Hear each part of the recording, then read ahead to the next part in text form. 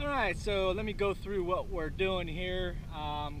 Got word from one of the guys that the basin is filling up with tarpon, or had been before this last big winds, but things are settling down today, so hopefully they might come back.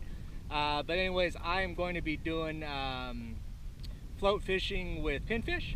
So first step is to acquire some pinfish. So I'm using my standard pinfish rig. I got this cheap rod set up.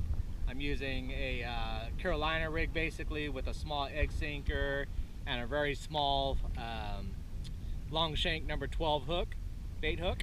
And I've got one of my patented squid rolls because I don't need very much. I only need like maybe 4 pinfish, if that, and I can catch them anywhere. I just want to catch a couple right now, get out there, put them out, and then I can catch more when I'm out there.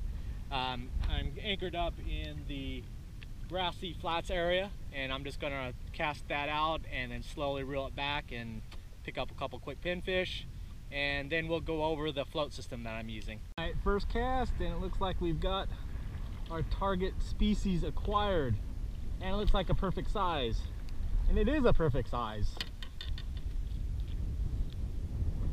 So that's what we're going to be using for bait, Mr. Pinfish. I prefer grunts, but the grunts aren't in the shallows right now. So you can always rely on a pinfish.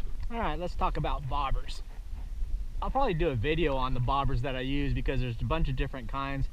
I actually just do the bobbers however they're designed based on the ones that I find, because I don't buy these. I just find a crap load of them in the mangroves when I'm out and about and keep them and set them up depending on the type they are. Like this one has the tube in it, so I could pinch the line with the green marker and then pinch it in there. I did this one as a slip rig, so there is a swivel up there and I could put the bait on here and cast it out, and the bait will go down, and this will go up as high as I've got the swivel, and then that's the stopper. And then the other kind I've got is this one, was an odd one. This is the kind that has you would tie your main line to the top and then retie a leader to the bottom. However, looking at the diameter of this wire going through there, I wasn't very impressed with it. I didn't want to rely on those, so I just ran it through the top and then through the bottom, and then it cinches down so it's not going to slide or move, and then I have that solid connection that I don't have to worry about. And then I just put it wherever I want it and then go from there. It's just a little bit harder to cast when you have a long leader bobber, so that's why I do like the slip rig, but that didn't have the little straw through it. So that's the two setups that I'm going to use, but there's other ways, but I'll probably do a separate video about those. So time to get bait on the water.